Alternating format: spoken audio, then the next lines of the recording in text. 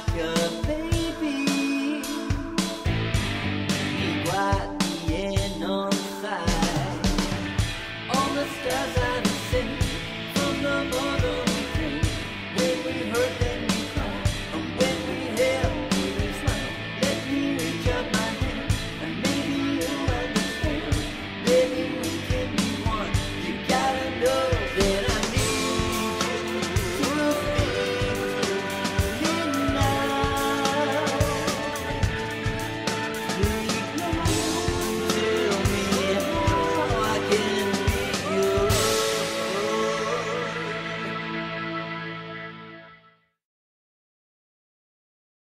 Anatomy. Anatomy. Anatomy. No, anatomy. No. Yeah. Hi, sono John e sono qua con Speak Now TV, qui nella verissima, bellissima, molto convincente mare di Italia. In qualche posto vicino facciamo Rimini. Allora, ora ho bloccato nostra nuova amica, l'ho conosciuta adesso e stasera magari andiamo a prendere un po' di pesce, cosa dici? E comunque la domanda però che noi stiamo facendo, io e mia amica carissima che si chiama... come si chiama? Chiara, e noi vogliamo insegnarvi cosa c'hai. Cosa c'hai? Intendo i pezzi di corpo. È importantissimo sapere che pezzo di corpo hai. Perché? Ma per veri motivi. Perché se tu vai in Inghilterra e stai male, no? Infatti, sì. Stai male, devi capire cosa c'hai, capisci? Quindi, are we ready? Are we ready? Ok, allora cominciamo con hair. This, right? In italiano questi sono plurale, ma in inglese sono sempre singolari. Hair, hair, ok? Hair, con l'H ben pronunciato, capelli, right? Se io stacco uno però, one hair, two hairs, S finale. Però i capelli in generale sono hair, ok? Now we have, come here, this part here, if you just don't mind a little bit of this, okay? This is the nose. The nose. Say nose. No, nose. Okay. Eyes. These are eyes. Now this little bit here. That's an eye. That's an eyebrow. Not scritto B-R-O-Y, but it's a brow, an eyebrow. And this, okay, very delicate, very delicate. This bit here. This. No, I won't touch that. These are a lash. Okay, and one eyelash, two eyelashes. Occhio adesso però I sensi, ok? With her eyes, right? With her eyes, con I suoi occhi, cosa può fare? What can she do with her eyes? She can stare, fissare, fissa, ok?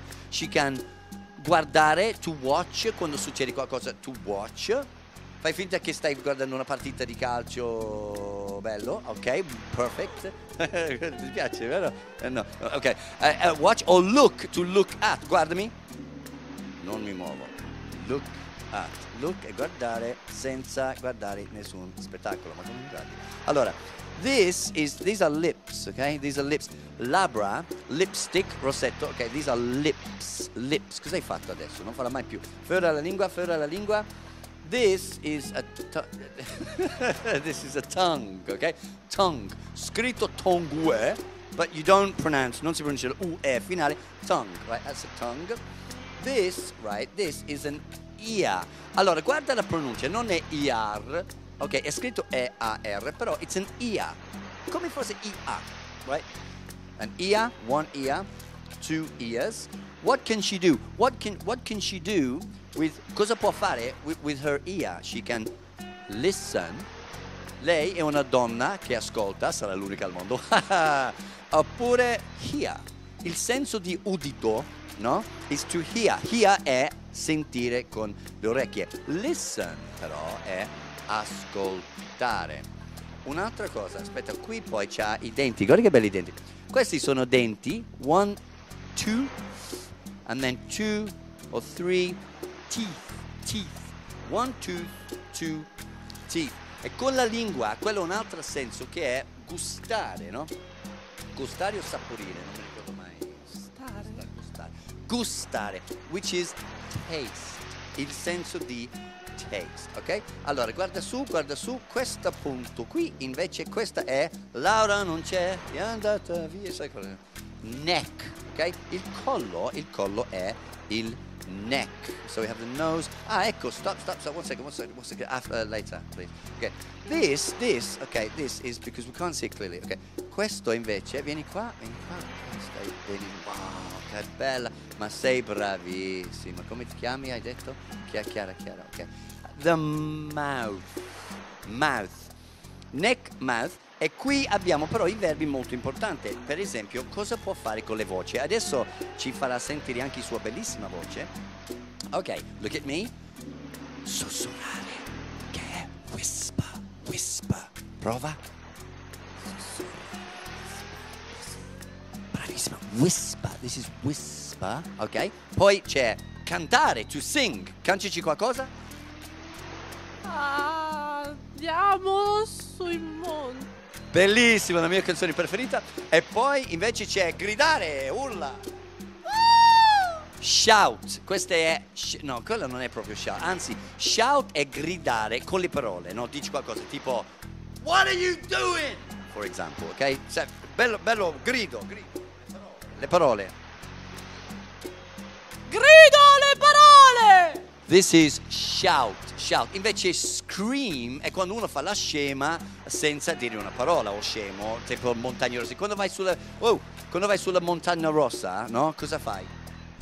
Cado. Ok, però i rumori...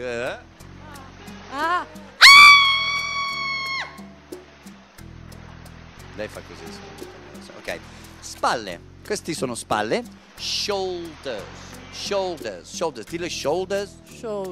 Sembri un paesana, ti giuro. Questo invece è, aspetta che te lo scrivo, questa è petto, che è in inglese chest. Chest è per maschi e femmine. Maschi e femmine abbiamo tutti chest. Ok, saltiamo un pezzo. Umbilico qua. Ok, this is... se si può vedere il sonno. This is navel, right? This is her. This is her navel. Ok, now, mano. Fai così, dammi 5. Ok, hand. Say hand. Hand. This is hand. Ok, now stop. Finger. This is a finger. Thumb. Non si pronuncia il B finale. This is the thumb. Ok, this is the thumb. Hand. Arm. This is her arm. And then if you bend it a little bit, this is the elbow. Okay, this is the elbow. Okay, if you turn around, wait a minute, turn around, stop. This is her, let me see, this is her back.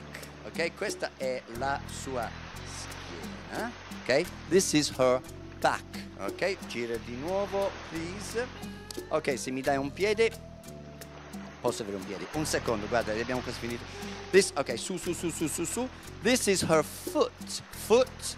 Allora, e questi qua non sono foot fingers. Io ho sentito una volta foot fingers. Questi sono, la dita di piedi è toes, ma non toe come fate voi, ma toe. Dita di piedi è toe. L'ultima cosa è unghia, ok? Nail, che vuol dire anche chiodo in inglese. Nail. This is her nail. Ok, allora, adesso ti devo chiedere una cosa molto importante per il nome degli italiani che devono imparare questi importantissimi pezzi, ok? Come ti chiami ancora? Chiara, ti devo chiedere una cosa. Aiutaci, ok? Non vergognarti, siamo tutti adulti. Adesso ci sono i pezzi più intimi e più delicati, perché è importante, non siamo bambini, ok? È importante anche se tu hai dei problemi, delle parti un po' intimi, che tu sai quello che c'hai. Spero che sei pronta. Allora,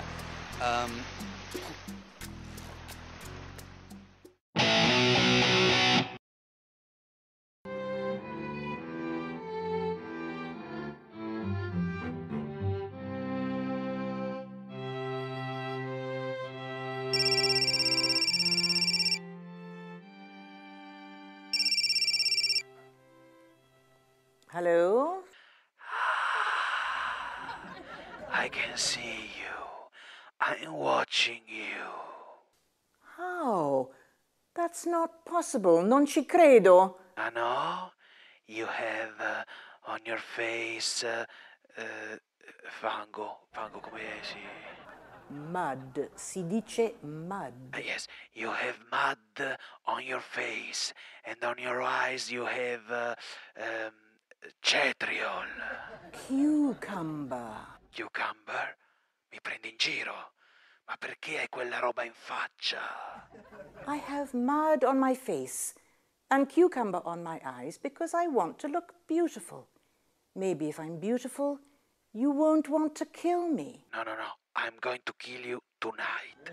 In your bed. No, please. I will take your hands, then pull you out of the bed, and then I will kill you with a cucumber. Cucumber.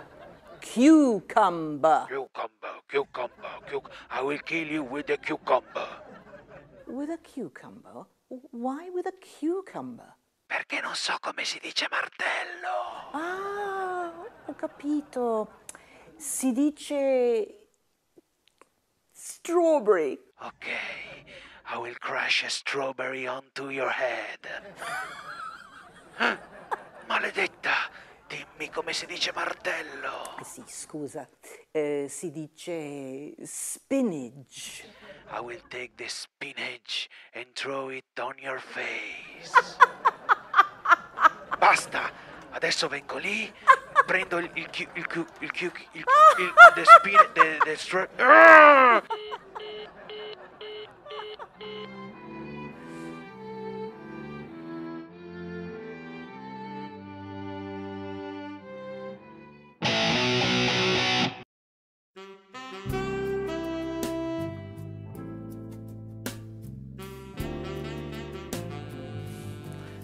Oh, you are just so beautiful tonight. Yeah, thank you. But where's your wife? I don't know. We were in a taxi. I was sitting in the back behind the driver, and Tamara was sitting next to me. I was reading a newspaper, and she was listening to the radio. Outside of the car, it was raining, and I could see kids playing. They were shouting. Suddenly, there was a scream, and Tamara said, "Stop the car!"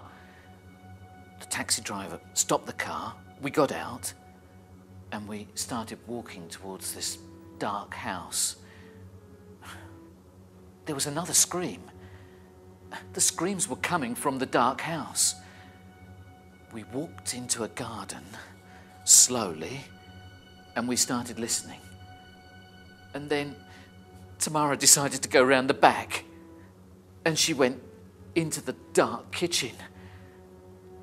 And that was the last I saw of her. Ciao! Hey, baby. Hey. What will you have? Just a coffee, please. Okay. Where were you? I went to the doctor because my head hurt. Oh, okay. And what did he say? I don't know. He wasn't there. When I arrived, the door was locked. So I waited. Then I rang the bell. Tlindlon. Nobody. Second time. Glindlon. Nobody. Doctor? Oh! Hi, doctor! Hi. Oh, you went to lunch. Would you two like to eat something today? Oh, yeah. Some pasta, please.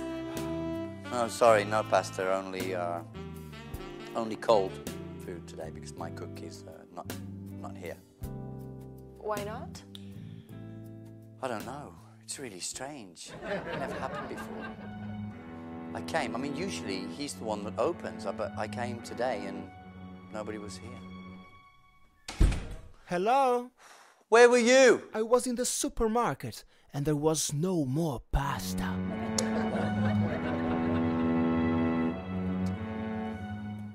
Hello? What? No, I can't talk now. I'm in the middle of a comedy sketch. It's very funny, yeah. What? Oh my God. My wife has gone.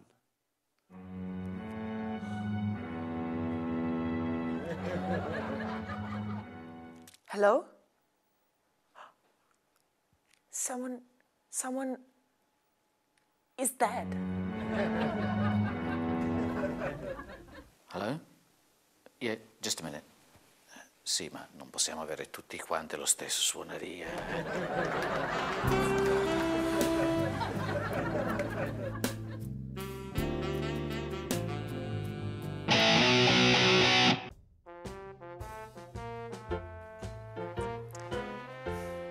C'è un momento nella vita che tu capisci davvero per cosa sei venuto al mondo. È incredibile, ma a un certo punto ti si para davanti agli occhi, magari è sempre stato lì, ma è una cosa che senti dentro ed è giusto, dare agli altri, dare felicità, uno non ci pensa, però invece queste cose sono importanti, capito? E io ieri sera l'ho capito. Ho avuto questa illuminazione, io da grande faccio danza classica. Olè, va che movimento, faccio notare l'eleganza, Guarda qua, che sciogliezza di movimento, vedi? Che è fondamentale avere il piede per la danza classica, cosa che ho scoperto ieri sera. Guarda, attenzione, visto? Prima posizione, seconda posizione, retro. Comunque, su questo ci lavoro. Poi invece ho pensato che per il resto mi faccio dare tipo un aiutino dalla chirurgia estetica. Ah, sì. Che idea? Perché? Perché mi faccio fare tutto un lavoro nella parte sotto, poi... Try in English. Ok, cause I want longer legs, che quelle chiaramente servono anche già sulle punte peraltro così, bigger lips, che comunque sai per le pose così aiutano sempre, e poi smaller nose, a parte che per l'aerodinamica se no ammazzo il ballerino, ma comunque smaller nose me lo riuso anche poi nella vita. Sai, è una buona idea. Lo so. Anzi, quasi quasi vengo anch'io. Sì, che ti fai fare tu? I want a greener skin, a longer nose, bigger eye, longer teeth, and big wings. Ma sai che in effetti migliorerebbero l'impatto? Lo so. Sì. Dai, ti faccio il test. Va bene. Allora, what is this? Finger. No, non il dito, questo è il naso. No, nose. Giusto? And this? Brufolo. Enorme, peraltro. Mamma mia. Stai And you dicendo? have one on Stai your scherzando? chin, No, one on your ear, one on your forehead. Lo vedi? Qui? Lì, lo vedi? Ma non è vero. What is this? Hair. Hair. Hair. Che è sempre singolare. Capito. Ok? Hair. Cori? Sì. This? Eyes. Giusto. Studiato. This? Ragno. No. Ragno. Hand. Hand. C'ero quasi. What is this? Leg. How many legs now? 2 legs. And now? 3 legs. Yeah, great! Cowabunga! Allora, ora, guarda le mie mani. Cosa stai facendo? What are you doing? In che senso? Stai guardando le mie mani, che sono ferme. E quindi? I am looking at your hand. Yes! Perché le mie mani sono ferme. Ok. Invece watch lo usi se le mani fanno spettacolo. Vabbè, che è impossibile, per cui ok. Cosa? Dico, è impossibile che le mani facciano uno spettacolo, per cui ok. Ehi, Destra! Ha detto che non possiamo fare uno show! Cosa? E questo cos'è? Hai visto? Possiamo fare uno show! Sì, cara, e tu ci stai guardando, quindi you are watching the show. Fermo! Ma se ci fermiamo, non c'è show. Però tu ci guardi lo stesso, quindi... You are looking. Capito? Cori? Are you listening to us? Ma vai a...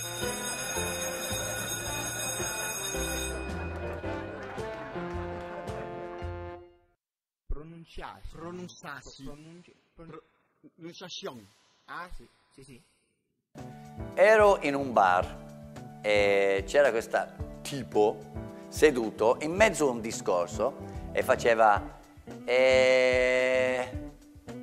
poi siamo andati lì e se fosse un inglese che non capisce italiano avrebbe capito aria. Lui facendo diceva aria. Guarda come è scritto aria in inglese, A-I-R. Te l'ho già detto che R quando è l'ultima lettera non si pronuncia mai, ma scorditela tutta come è scritta, perché aria si dice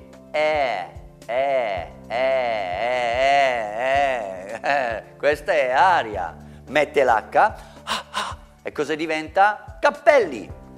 Hair. This is my hair, ok? Adesso voglio vedere qualche parola che sento spesso pronunciate male per una lettera. In ogni parola che dirò adesso tolgo una lettera per poi farla pronunciare benissimo. Non leggere letteralmente succo in inglese perché devi togliere lì da juice. Non juice, è juice. Frutta, succo di frutta, fruit, non ha i. Fruit juice, non fruit juice. No. L non c'è proprio, e c'è nel camminare in inglese, ma non si dice walk, no, si dice walk. W, non W, ti ricordi? Uova, uomo, walk, camminare, walk. Uguale, devi togliere l'L da talk, parlare. I walk and talk. C'è una canzone di, chi era? Frankie Valli, bellissimo, degli anni 60. Walk like a man, talk like a man, walk like a man, talk like a man. Troppo bello. Poi c'è, ecco, togliamo il B delle prossime due parole. Debito in inglese non è debt, anche se è scritto D-E-B-T, ma è debt. Uguali per dubbio. Mi è venuto un dubbio, non è doubt, no, it's doubt. Io ho un dubbio sul mio debito. I have a doubt about my debt. Okay? Can you close the window, please? There is too much air. Alla prossima.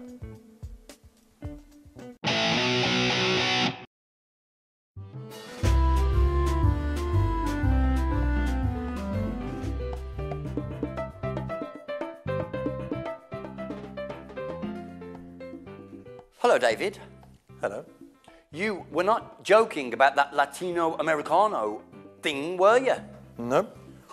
We walked in, okay, and immediately this Cuban gentleman came, right, took Conchi, put her in the middle of the dance floor, put his legs in the middle of her legs, and then started rubbing up and down like a maniac, man, right? I'll tell you, if she goes home tonight without a baby, it's a miracle. And the best part was I had to stand there watching this molestator, and do you want to know why? Because it's just a dance. It's just a dance. That's what this Cuban guy said when I pulled Conchi away from him. Amigos, don't worry, it's just a dance. And I said, right. Number one, amigos to your sister. Okay. Number two, I'm English, I'm drunk, and I'm angry. What do you think about that, amigos? I'm sorry, John, but am I missing something here? No. I thought that Conchi wasn't your girlfriend. Is that the point? I mean, is that really the point? No, it isn't. You know she's not my girlfriend. I know she's not my girlfriend, but all those monkeys in Copacabana, they don't know. All I know is that I was standing there watching this, looking like an idiot. John, Yes? do you want to tell me what just happened? I'll try. What happened? There were 4 or 5 men molesting publicly the women to music, and I saved you from public humiliation. Really? Yeah. I thought we was just dancing. Did you? Are you sure you are not Sicilian? Oh, yeah. Very sure. In Sicily, you see, they would kill you for doing that. And do you want to know why? Why? Because a Sicilian, right, is an Englishman that has evolved. Unbelievable. Is he always like this? No, to be honest, I've never seen him like this before. Wow, what a day. What a day. John, What? where did you get that towel from? It was in the bathroom. Have you seen the bathroom in here? They've got a really low sink. It was hanging above there. Oh, they've got a bidet in here. A what? Class C, a bidet. John, I don't think you're supposed to be wiping your face on that towel. David, don't be stupid. Look at the size of it. It's perfect. Look. Give that to me. I'm going to just pop out. Thank you. I haven't finished using that. Must be the jet lag. I'm sorry. That's okay. You know, I always loved Englishmen. Really? Why? Well, you are gentle. Yeah, we are, yeah. I agree. You are graceful. Yeah? And so elegant. We are very elegant. This wine's all right, John. You should get some of this. Listen, I go back to the party. See you. Wait for me. I'll come with you.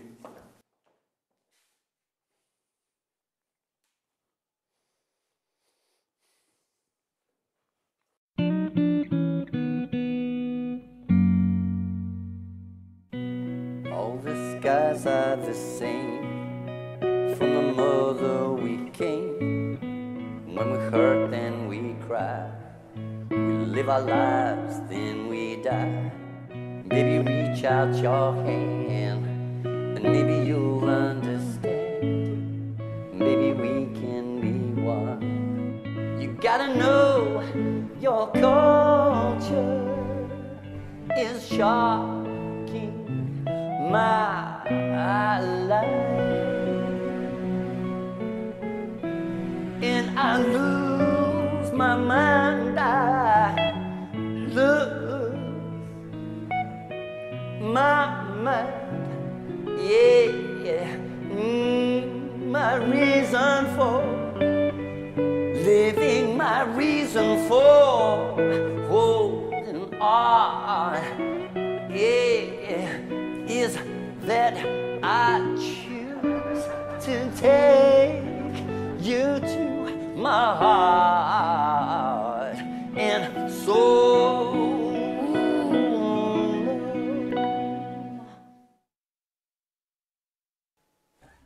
Hello. Hello. What are you doing here? They wouldn't let me in with the wine, and I said, well, it's either you lot or the wine. And so the wine won. They wouldn't let you in. All those monkeys, they wouldn't, and they, Dave, I think we should go home.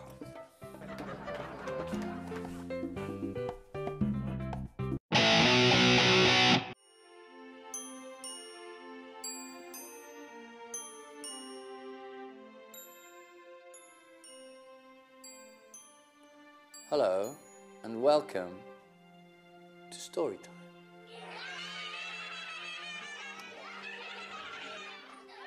Latin lovers. I'm very sad today. Yesterday, my concertina finished our love story. She asked to meet me at our favorite restaurant to tell me the bad news. But why? I asked. John, you are like a brother to me, she said. But you detest your brother, I said. Exactly, said Conchi. She said I was immature, Well, I immediately called my mummy to tell her how offensive I found this. After this terrible news, I needed an intelligent, sensitive friend to talk to. But I haven't got one, so I talked to Dave. It was inevitable, said Dave. These Italian women have experience with Italian men. Passionate Latin lovers they are. You can't compete with them, John. Of course, Dave was right.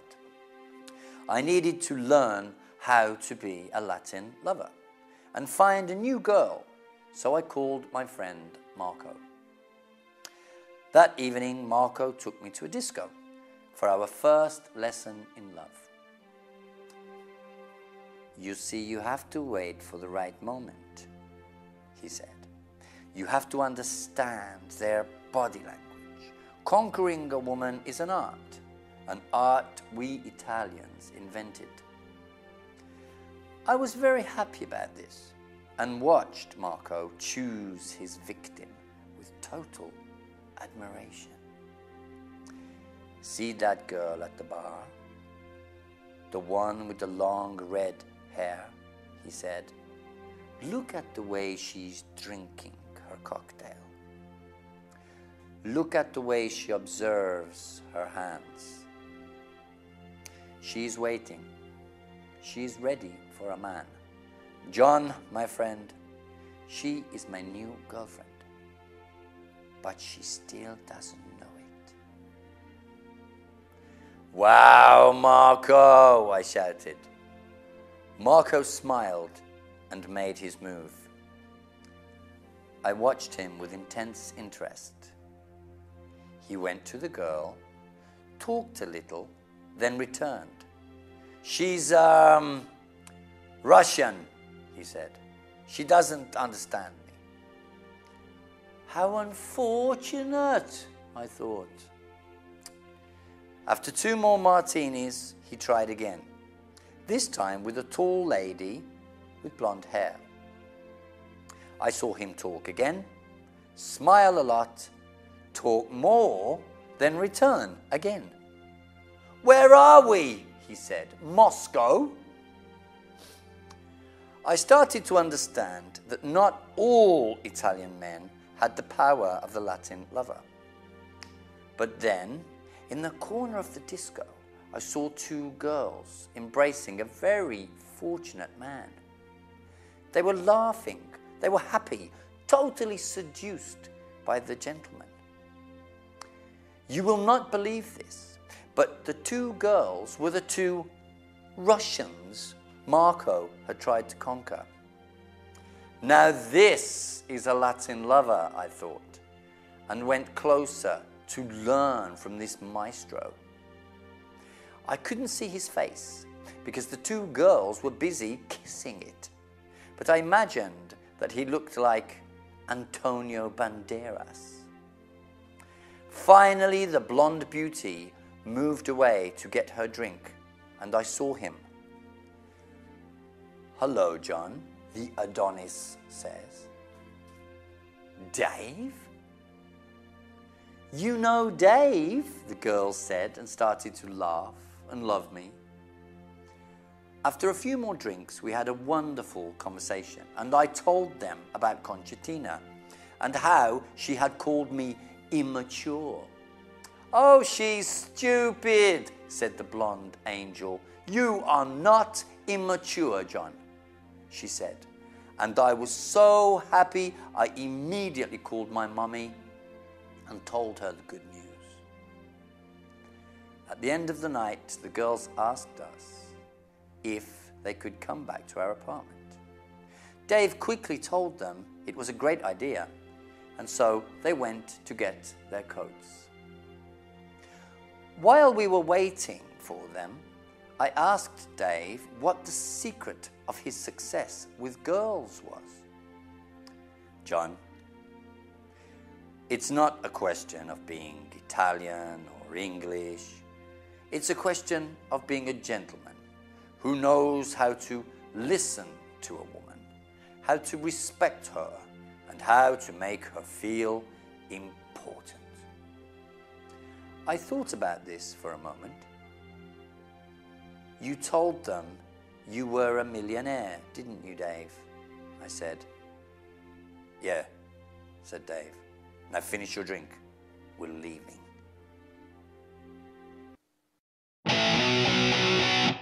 Quindi è importantissimo sapere cosa hai.